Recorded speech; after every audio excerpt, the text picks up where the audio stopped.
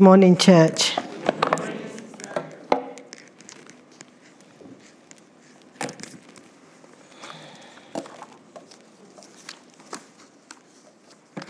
It's always a privilege to stand before you. I don't take it for granted. I'm deeply humbled. I'm deeply honored. Thank you, Pastor. And a very good morning to you all. My prayer is that the Word of God will bless all of us. And we will go away from here knowing that we have indeed touched the one who brought us here. Thank you, Father. Amen. Lord, we just appreciate you this morning as we come before you. We humble our hearts, oh Lord, to receive your word. I decrease, Lord, for you to increase in our midst this morning. Holy Spirit, have your way. Have your way, Holy Spirit. Minister to us even much more than we are hearing. Let your word enter our hearts, become fertile, and bear fruits to the glory of your name. Amen. In Jesus' mighty name.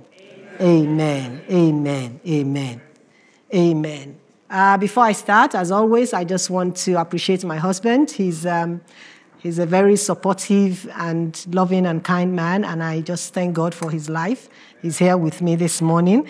It's not hard to know who he is. We're both in blue, so thank you for always being there for me. Thank you. God bless you. Right. Our topic for this morning is called Getting God's Attention. How to get God's attention.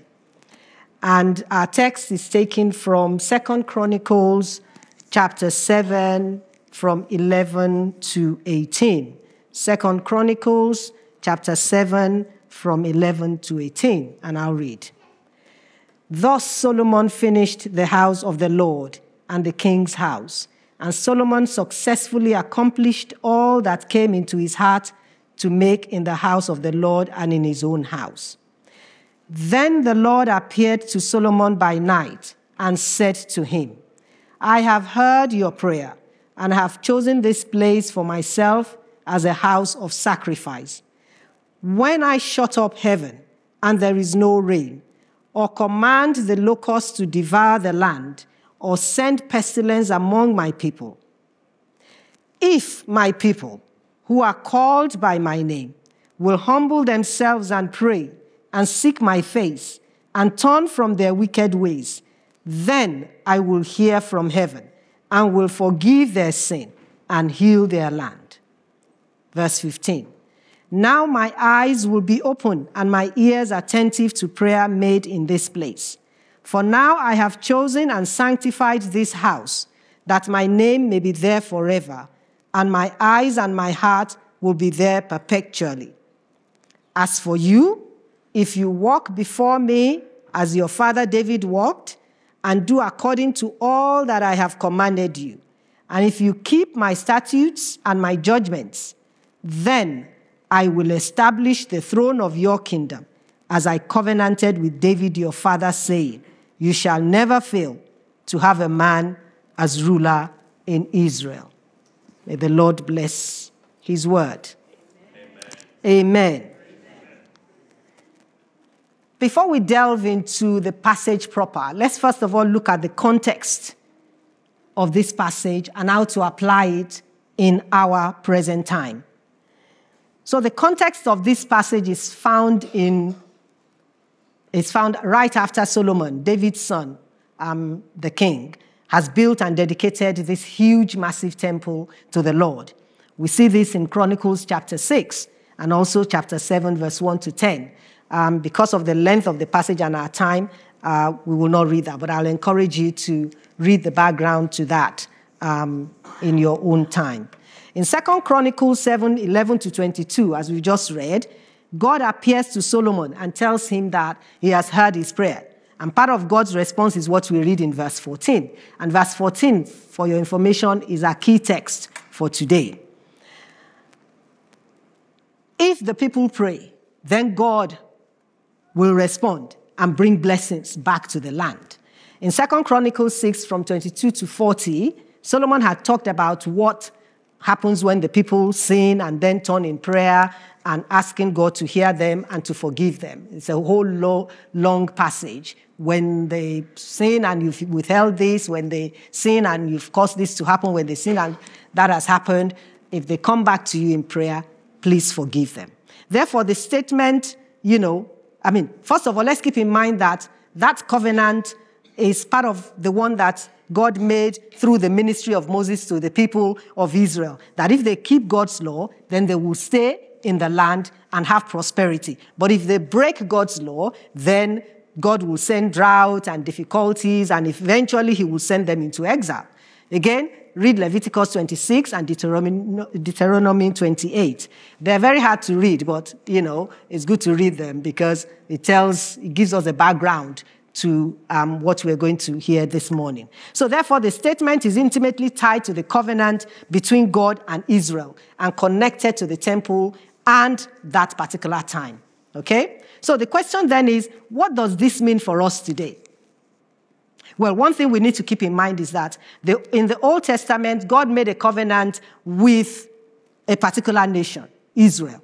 Okay? The covenant focused on their status and life in the land.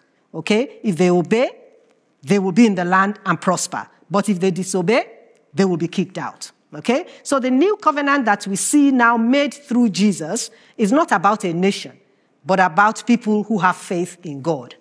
Okay? The goal of the New Testament is not about wealth and prosperity. Rather, it's about the mission of bringing God's message to the world and for us to live as God intended for us to live. Yeah? So when I read 2 Chronicles 7:14, my mind turns to the church. When God's people, those called by his name, and we're going to go into that, what does it mean to be God's people and called by his name?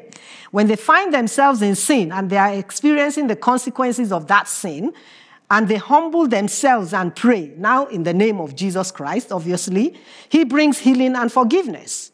Again, I'm going to be giving you some verses. If you write them down, go and read them. Because of the length of some of the scriptures, we may not be able to read them this morning. Hebrews 12:3-11. So this healing that God is promising now is less about prosperity in terms of material blessings, but more about healing in terms of spiritual effectiveness and the ministry that God has called us into. Amen? Amen. So the message for us here is that God will respond to our cries. And how has he responded in our present time? By sending Jesus Christ, who does what Solomon could never do. That is, obey God completely. Okay? The truth then is that if God's people, that is his church, humble themselves and seek his face, they will bring blessings to the world. Okay? We are God's representative here on earth. So if we humble ourselves and pray and seek his, obey his commands and pray for, we stand as intermediaries, if you like, then God brings blessings to the world. The only hope for healing a land is found when people turn to God, looking unto Jesus, who is said to be the author and the perfecter of our faith. So the hope of the world is not in policies and man-made systems. We see how that is failing every time. We bring one law, it fails. Bring another law, it fails. The hope of the world is found in the church. As the church lives in the command of God to love God and love others, as well as fulfilling its mission to teach the way of Christ, then we see healing in the land. Then we see blessings in the land. Now, having understood the context of that verse, let's now look at the conditions and God's promises if we comply. Okay? So there is a if and there is a then. So the first one is not necessarily a condition, but it's a statement of fact. So it says, if my people who are called by my name. Now, this one may seem obvious, and it is. But if you are thinking from a national perspective, then it may be easy to misapply this verse, okay? In Old Testament times, the verse applied to the children of Israel, the physical descendants of Abraham, Isaac, and Jacob. In other words, the nation of Israel or the Jewish people. Let's note that not everyone who lived in Israel was a Jew. Just as in this day and time, not everyone living in every nation is a Christian. Okay? So, however, this notion, my people, also applies to Christians. Okay? Since we are Gentiles and we were grafted into this good vine through Jesus Christ. Okay? Again, read the full context of that in Romans 11. So the call goes out to those who are his in a nation. Okay? So he says, if my people who are called by my name, that is God's people. And who are God's people? That's you and I. Okay? The if, that if is a 2-letter word, but it's obviously the most important word in this passage because it serves as a qualifier. Okay? The word if is conditional. So, if what? If my people, not the nation, not the country, my people. This means it doesn't require an entire nation humbling itself for change to take place. Only the people of God can bring change. We can bring change to this society. We can bring change to Croydon. We can bring change to the United Kingdom. We can bring change even from here to our own, motherland back home. Of course, the more committed believers are to the kingdom, the more we are committed to the commission that Jesus gave us to go out there and make disciples of all men, of all nations, then the more a nation will be filled with disciples. Okay? Today, God's people are those who have been saved from their sins by faith in God through Jesus Christ, his Son. Okay. Number 2 says, if my people who are called by my name will humble themselves. That's a very big word. It's only 1, 2, 3, 4, 5, 6 letters, but it's big. Okay? Humility is the most important requirement of this verse 14. 2 Chronicles 7:14. Humble themselves is a statement of position. When we humble ourselves, we bend low, we prostrate, we fall to the ground, we meet God on our knees. In my culture, not everybody in Nigeria does this, but in the Yoruba culture, when we meet someone who is older than us, we kneel down, we prostrate, we bow. It's a sign of humility, sign of respect. We're honoring you and all that. And that's what God is calling us into here as well. Humility. Now, a humble person not only sees himself as they are, lowly and desperate, but they also see God as he is. Majestic, sovereign, omnipotent, powerful, gracious, loving, kind.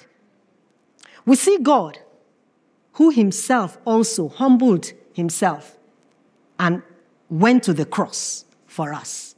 Imagine Christ giving up all that, the creator of the world, coming into the world he created, to the people he created, for us to slap him, spit at him, stamp on him, and eventually nail him to the cross. And yet on that cross, what did he say?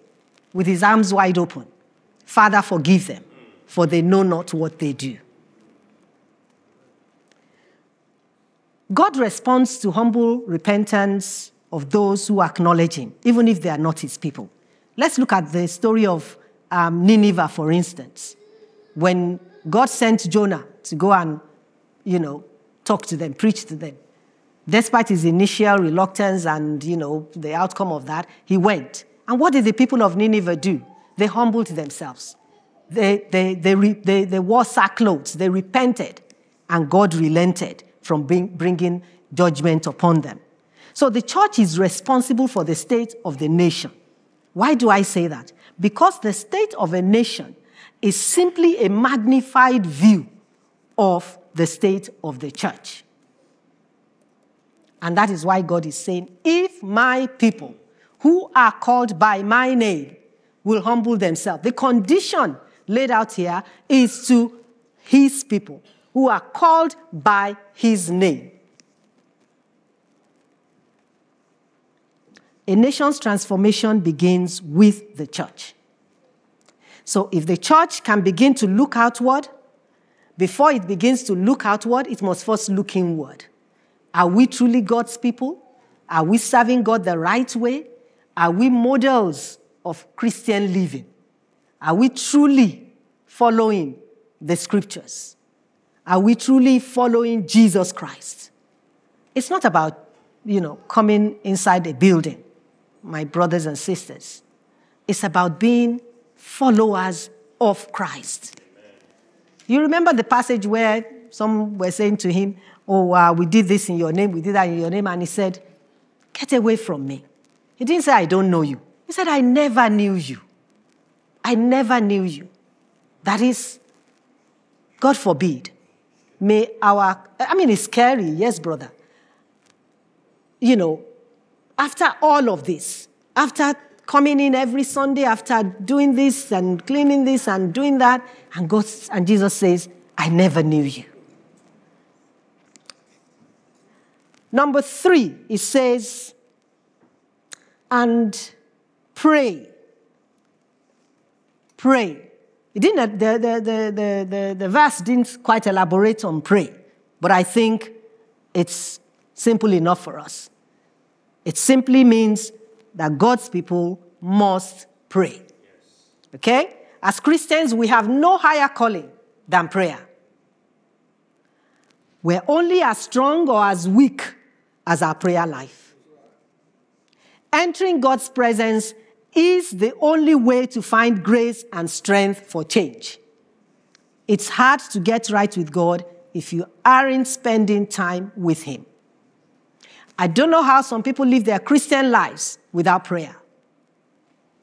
There is some people will say prayer, I won't even say some people, even I will say prayer is a two-way communication with God.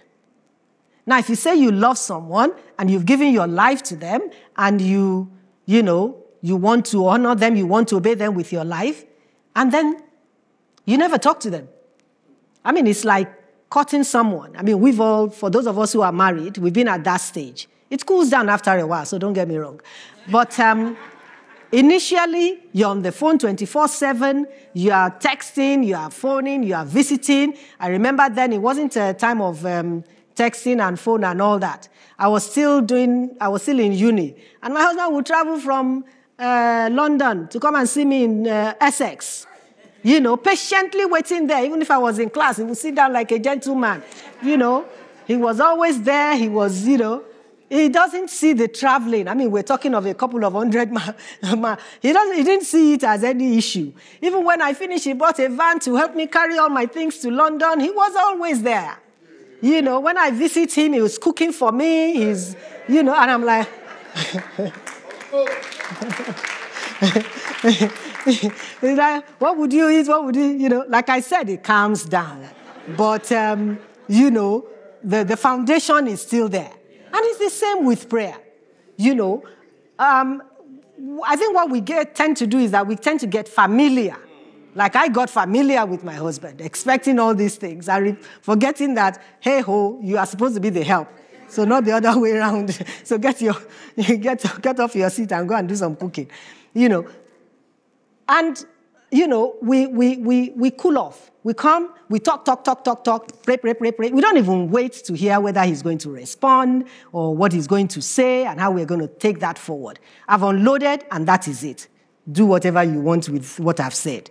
Now, for prayer to be effective and to bring the much-needed revival we're crying out for, in addition to humbling ourselves, we should pray in faith.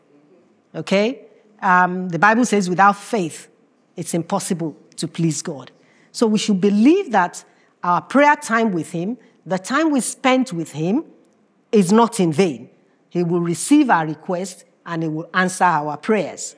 We should also be specific in our requests. Many of us just talk and talk and talk. We're not specific. Lord bless you. Bless you with what? I remember the story I read somewhere that this person was, he kept saying, Lord, I want to win the lottery. I want to win the lottery. I want to win the lottery. He got so much on God's nerves, and then one day the Holy Spirit said, okay, you want to win the lottery. Go and play it first. You've not even bought the tickets. You've not played the thing. You've not entered So, how are you going to win the millions? It doesn't happen like that. So let's be specific in our requests and make sure that even in being specific, we have already done the needful. Okay? There's no point you being lazing around with work in the office, and yet you want promotion. And God is saying, no, you are not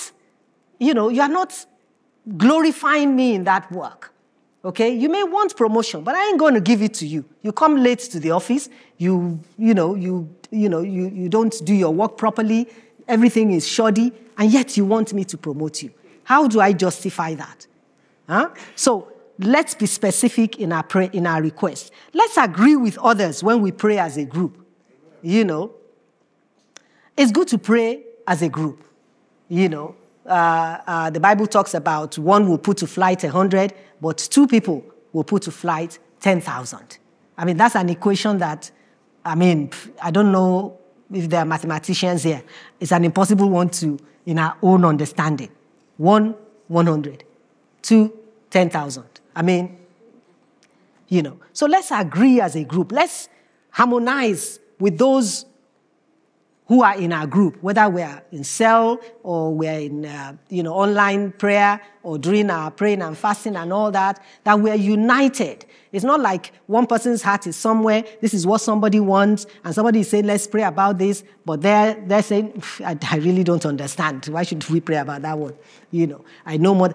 So let's come into prayer with open heart, with the readiness to, agree with one another.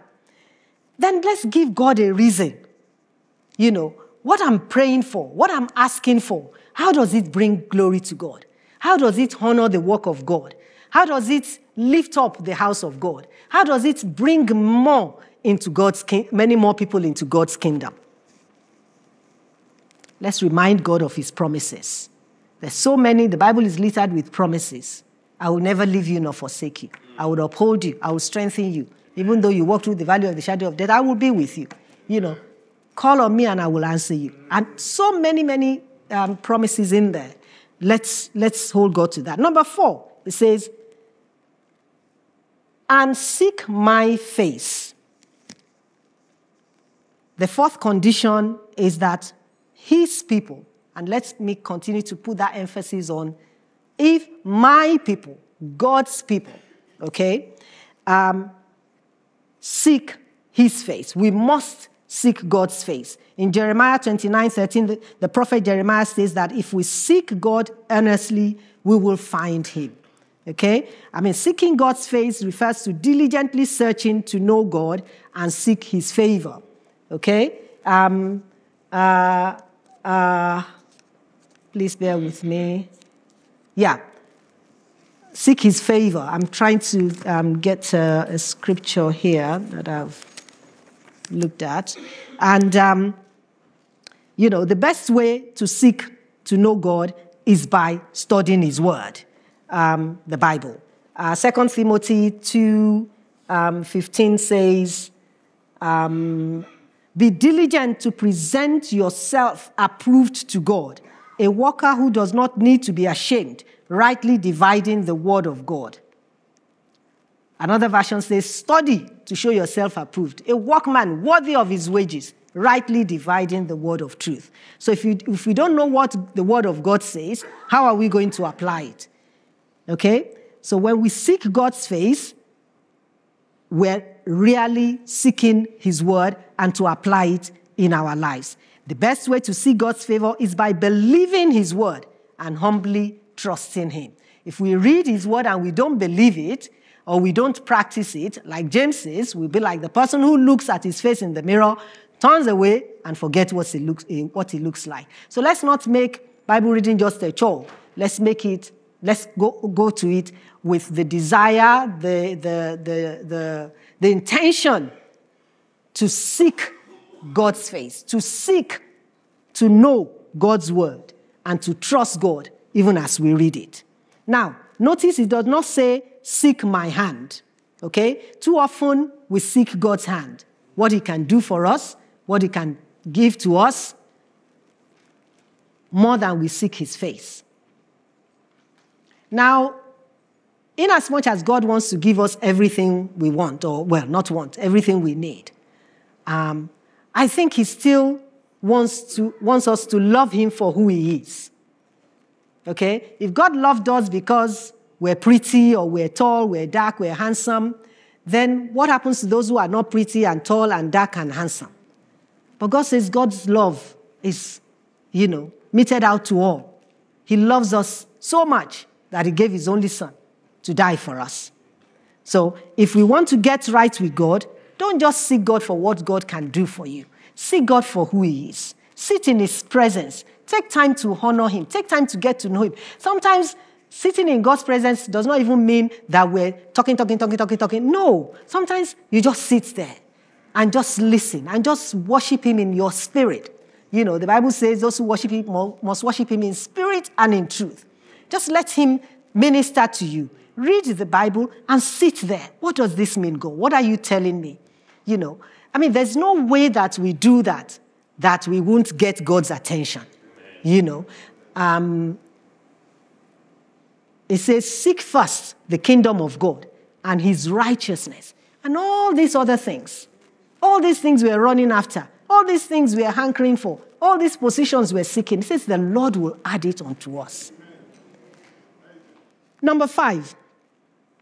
Turn from, says, if my people, I've lost that again. Turn from their wicked ways.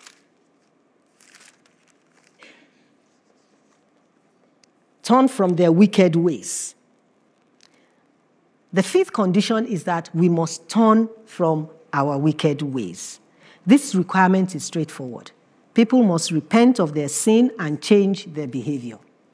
That is the long and short of it. In the physical sense, turning involves a change in direction. Okay? Turning from one thing automatically results into turning into something else. To successfully change a habit or a behavior or a lifestyle, you must replace it. Trying to stop something without replacing it will leave a vacuum. And if you don't replace it, you are likely to return to it. The theological word for turning from our wicked, sinful, unholy lifestyle and walking towards God is called repentance. I didn't go to school of theology, so Pastor, please tell me if I'm wrong.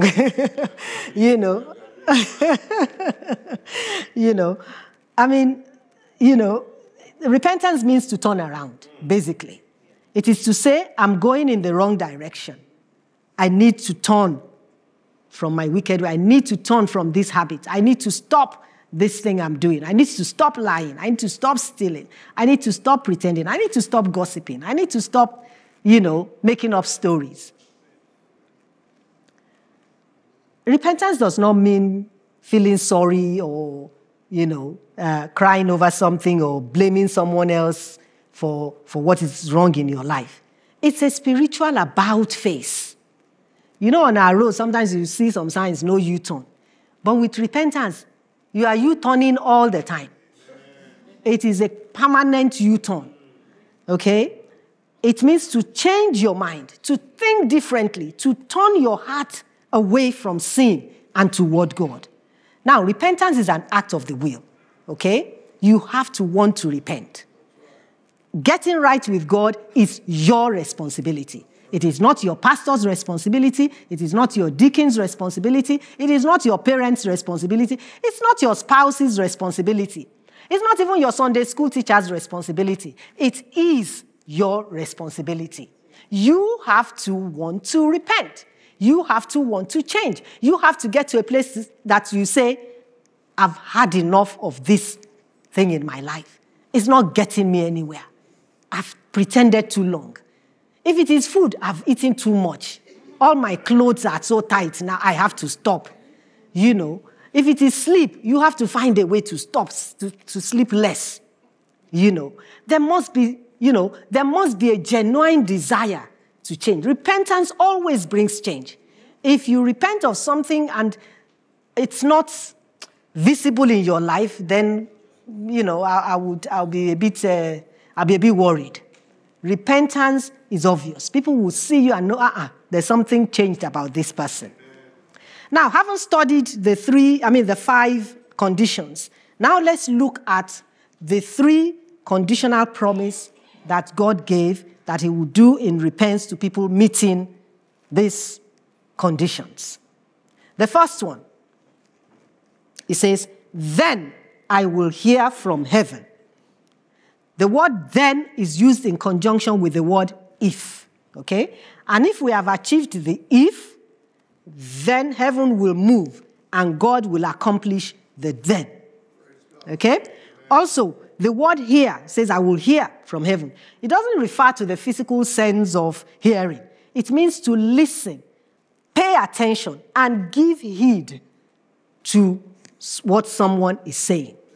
You can hear all the noise of the car going. Does that mean you are going to get out from this room and go out there and see what the car is? No. The hearing that God is saying he will hear here is that he will pay attention. He will listen. And he will give heed to what you are saying. Psalm 66, 18 to 19 says, if I regard iniquity in my heart, the Lord will not hear me. But truly, God has listened. He has attended to the voice of my prayer. Now, God will not accept our prayers if we accept sin in our lives.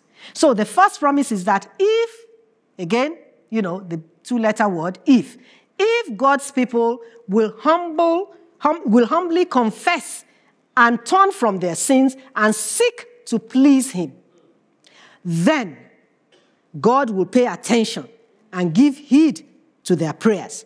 So if we want to claim God's promise to Solomon, we must confess and forsake any sin in our life that we are aware of. If we do, then God will listen. You may think I'm hammering on about sin. If you go and read 2 Chronicles chapter 6, you will see that all of Solomon's prayer and talk with God was, when the people sin and do this, when the people sin and do this, when the people sin and do this, and if they come to you and confess and pray, please forgive them. And that is the crux of the matter. Listen, if there was no sin, Jesus needn't have come. If we were perfectly perfect, if Genesis 3 didn't happen, we would still be living in the dispensation of Genesis 2, where we are in this lovely garden. No problems. God fed us. He came in the evening. We had a chat. He went back up. How are you doing, Ayo? I'm fine, sir. How about you? Abba, I'm really good, sir. Everything is fantastic. What are you doing with the plants? I just watered them. Everything will be perfect. But chapter 3 happened. Chapter 3 happened. And here we are. Forget whether it is the woman that ate the snake and the snake ate the... Forget all of that. Chapter 3 happened. Because, we have people who will it's the woman. You are the one who caused all this problem. But we're still the one making everything good. Anyway, never mind. Let's forget the sex of who did what. Chapter 3 happened. And we're here. But God, in his infinite wisdom and mercy, he knew before chapter 2 happened that chapter 3 will happen. And long before chapter 3 happened, God had already made a way to help us to get through chapter 3. And that's why you and I are here today. But we cannot be careless about how we are doing the will of God in our lives. With God, it's all or nothing. Honestly, you can't be one leg in and one leg out. You can't get God's attention with any shoddy Christian practice. And maybe that is why the church is not as effective in society today as we want it to be. Because if my people who are called by my name will humble themselves, seek my face, pray, are we doing that? Number 2, he said, forgive sin. I will hear from heaven and will forgive their sin. Sin is any disobedience to God's revealed will. God has revealed his will to us through Christ Jesus. Now, he didn't make Christ sit in heaven and be demonstrating how we are to live. He did that through Moses initially with all these laws. But the more the law, the more the sin. Because honestly, how many of the Mosaic laws could they even have remembered then? Myself and Hobby were reading through a passage 2 days ago, talking about, if somebody oxen did this, don't do that. If somebody did this, if somebody sued there, and it was like, we came to the conclusion that we could, thank God for Jesus. Thank God for Jesus. How many are we going to even remember? But God said, okay, let me send my son. And Jesus came. He didn't just speak. He lived the life. So it's not so much about what we say. It's not even so much about what I am saying on it. Am I living the life? Can my husband come before you now and say, the way she's preaching is the way she is at home? Please don't say anything.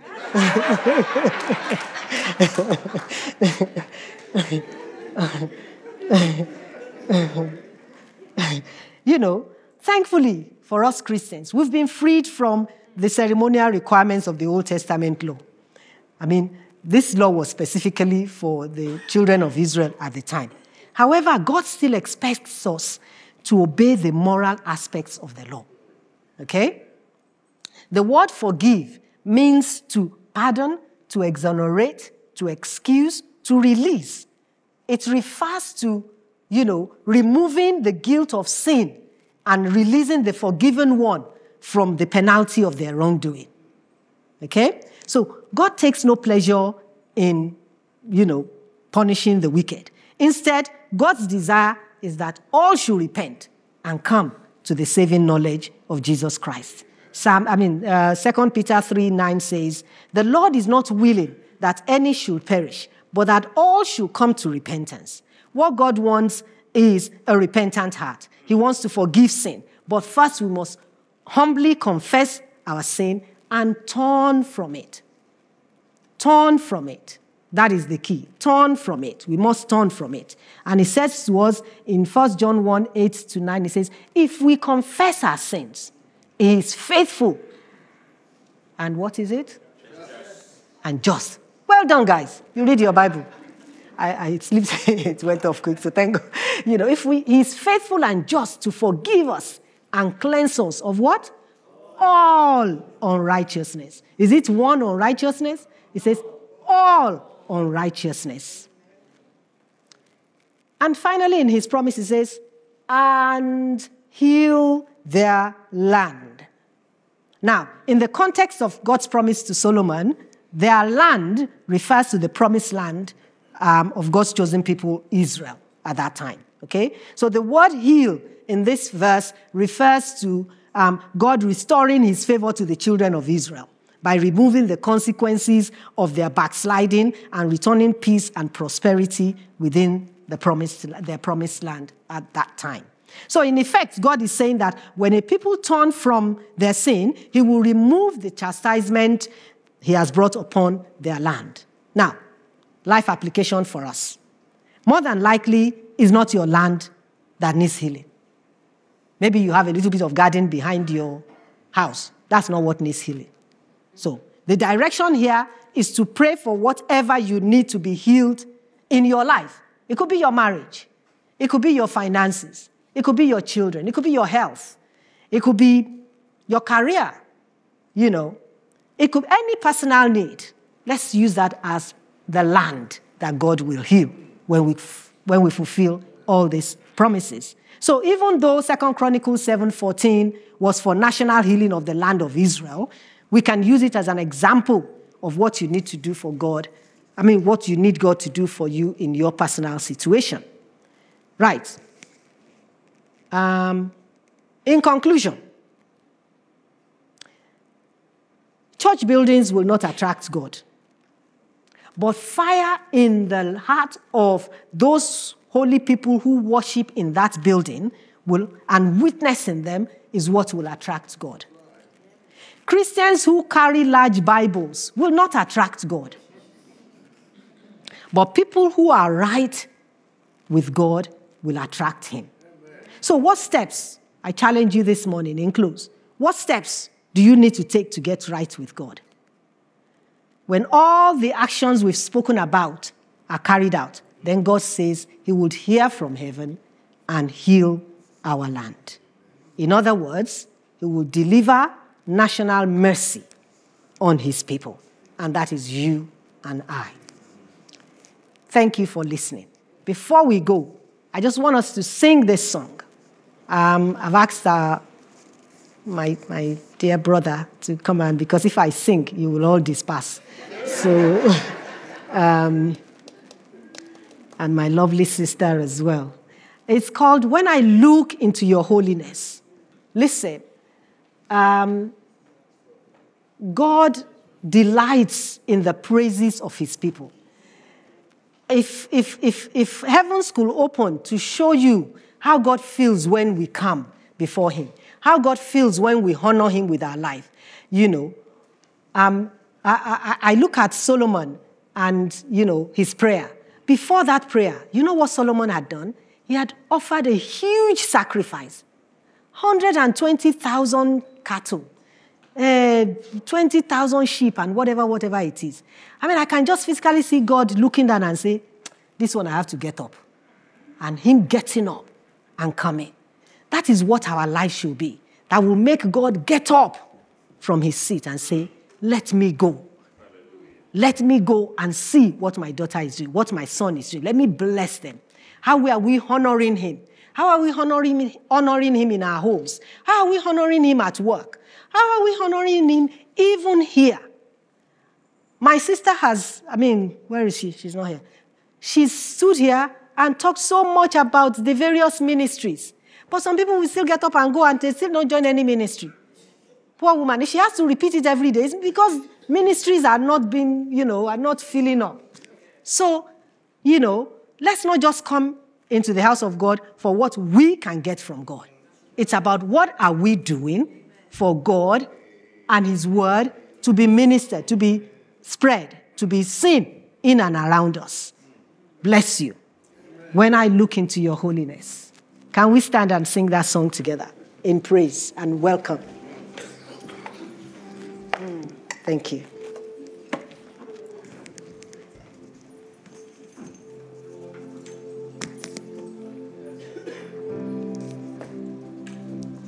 When I look into your holiness, when I gaze into your loveliness, when all things that surround become shadows in the light of you.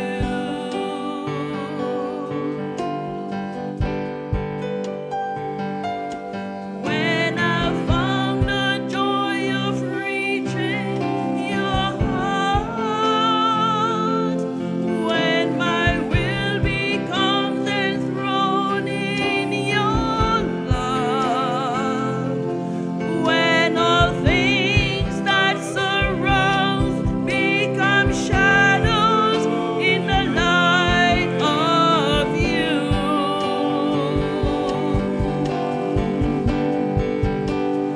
I worship you.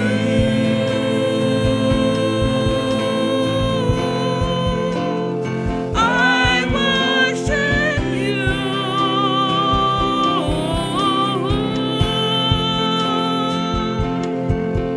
The reason I live is to worship you.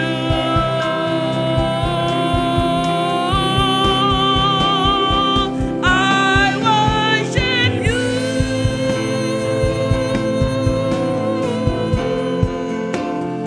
I worship you.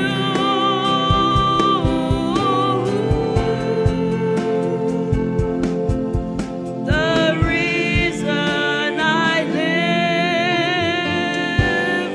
is to worship you.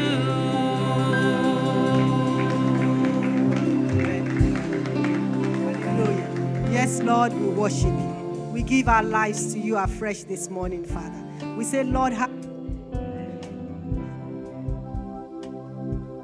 Lord, Father, Lord, come in your power, in your mercy, in your might, and change whatever needs to be changed. Uproot whatever needs to be uprooted. Transform whatever needs to be transformed, O Lord.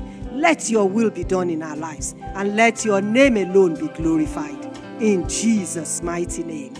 When my people who are called by my name humble themselves and seek my face and pray, then I will hear from heaven, and I will forgive their sin, and I will heal their land. May the Lord bless us all.